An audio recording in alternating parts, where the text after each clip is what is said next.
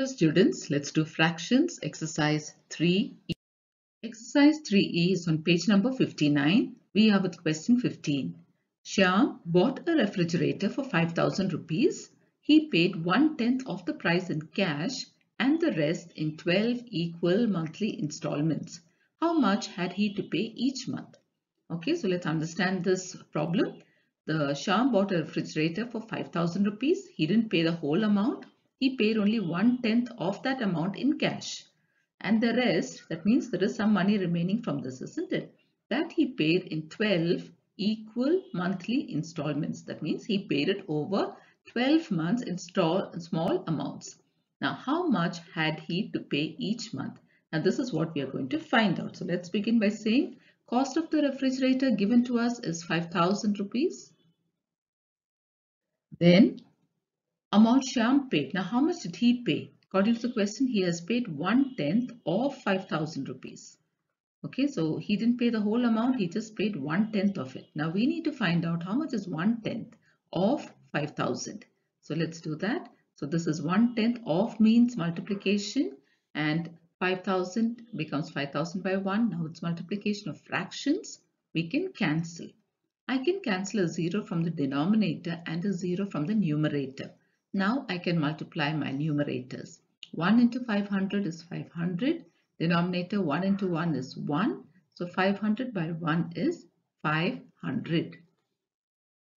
So the amount that Shyam paid in the beginning is 500 rupees. So the cost of the refrigerator is 5,000 rupees. Amount Shyam paid is 500. Now, what is remaining from this amount? Let's see what the remaining amount is, because he paid the remaining amount in installments. So we need to find out what the remaining amount is. To find the remaining amount, we should take the cost of the refrigerator and subtract the amount that he paid from it. So let's minus from 5,000 rupees. This is the cost of the refrigerator. We're going to minus 500 rupees which he paid. So let's do that. 5,000 minus 500. 0, 0 we borrow here. 10 minus 5 is 5 and this is 4. So the remaining amount is 4,500 rupees. Now this is the amount that he paid in 12 equal monthly installments. 4,500. So if he had to pay it in 12 months, how much did he pay each month? That is the question. So number of installments is 12. Now amount he had to pay each month will be, we take the remaining amount, that is 4,500 rupees, and when we divide it by 12, we will know how much he paid each month. So let's take 4,500 and let's divide it by 12. 12 ones are 12, 12 twos are 24, 12 threes are 36. 12 fours are 48, we can't use, so let's write 12 threes are 36. Let's subtract here. 3, 15 minus 6 is 9 and bring down 1 0, so that's 19. Now a number close to 90 will be 12 sevens are 84. 12 sevens are 84 minus, now again we have to borrow from here. So this becomes 8 and 10. 10 minus 4 is 6. Bring down the next 0, 60. 12 into 5 is 60. 12 fives are 60. So we've got our quotient. Our quotient is 375. That means the amount that he had to pay each month was 375 rupees. Question 16. A lamp post has half of its length in mud and 1/3 of its length in water. Okay, so half of its length means 1 by 2. That's the fraction. And 1/3 of its length in water. Now we have to find out what fraction of its length is above the water. Okay, now here we don't know the total length of the lamppost. So whenever we don't have a known quantity like that, when we don't have a quantity like that in fraction, we consider it to be 1. So here, let the length of the lamppost be 1 meter. Now, the length of the lamppost in mud is half of this length, isn't it? So that is 1 by 2. This is a fraction. Then the length of the lamppost in water is 1 by 3. So 1/3.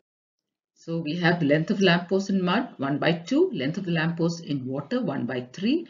Now the length of the lamppost above the water is what we need to find out.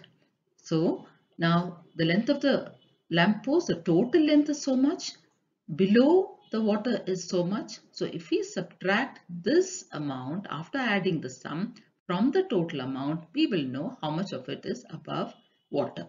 Okay, so here what we're going to do is we're going to take 1 meter, which we have considered as the length of the lamppost, minus, now we're going to add up 1 by 2 and 1 by 3.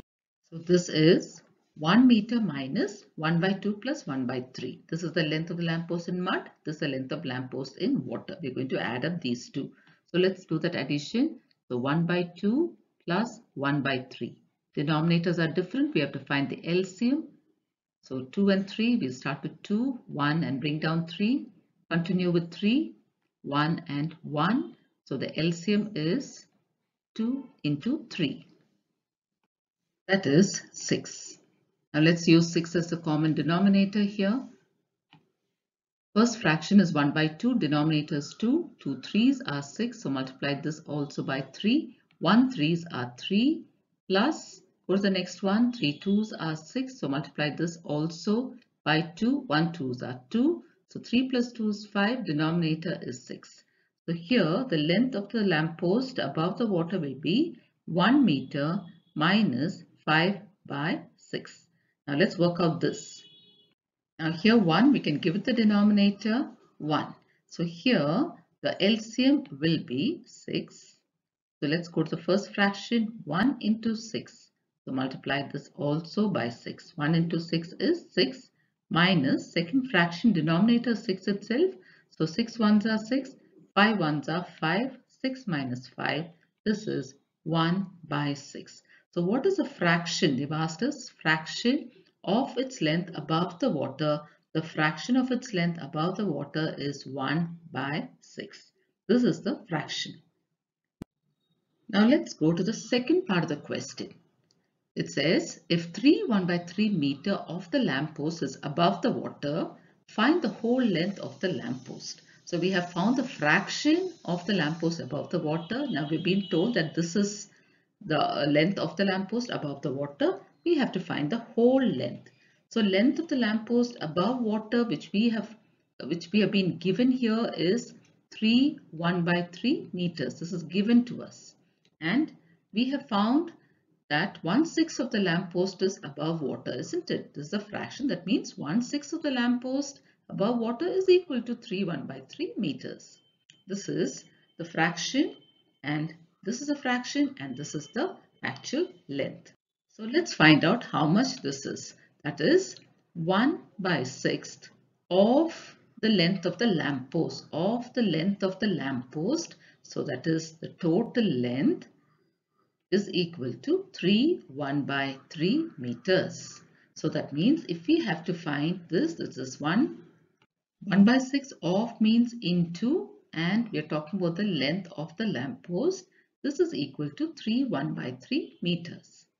So if we have to find length, if we have to find only the length, what do we say? We leave length here on this side, and on the other side we leave 3 1 by 3 as it is, and we carry this from the left hand side to the right hand side. So we are transposing it from the left to the right. So when we do that, since it is multiplication here, when it goes to the other side, it becomes division. So divided by 1 by 6. So now to find the length, we have to do this division. So let's do this division. First, let's convert 3 1 by 3. So this becomes 3 3s are 9 plus 1 10. So this is 10 by 3 divided by 1 by 6. That means 10 by 3, division becomes multiplication, 1 by 6 becomes 6 by 1, and we can cancel 3 and 6. 3 2s are 6. So 10 2s are 20. 20 by 1. So this is what we get here. Now that means we have found the total length of the lamppost to be 20 meters. 20 by 1 is 20 meters. Question 17. I spent 3/5 of my savings and still have 2000 rupees left. What were my savings? Okay, so let's begin this by writing the first step. Let my savings be Now you can write rupee 1 or you can write X because it's an unknown quantity because they're asking us what were my savings. So let my savings be X. And then here it says I spent 3/5 of my savings. So amount spent is 3/5 of X. That is 3 by 5 into X. So 3 by 5 into X will be 3X by 5. So the amount I spent is 3X by 5. Now here the next thing is amount that is left. So what will the amount that is left be? Now initially how much did I have? I had X rupees. In that I spent so much. So if I minus these two, I will know how much is left, isn't it? So let me write that. So the initial amount is X and the amount that I spent is 3X by 5. So if I minus these two, I will know how much is the amount that is left. But if you look at the question carefully, it's already given to us. They're already telling us what is the amount that is left. So this is equal to 2000 rupees. This is equal to 2000 rupees. So now all we have to do is find the value of X and X is savings. So if we find the value of X, we'll know what my savings were.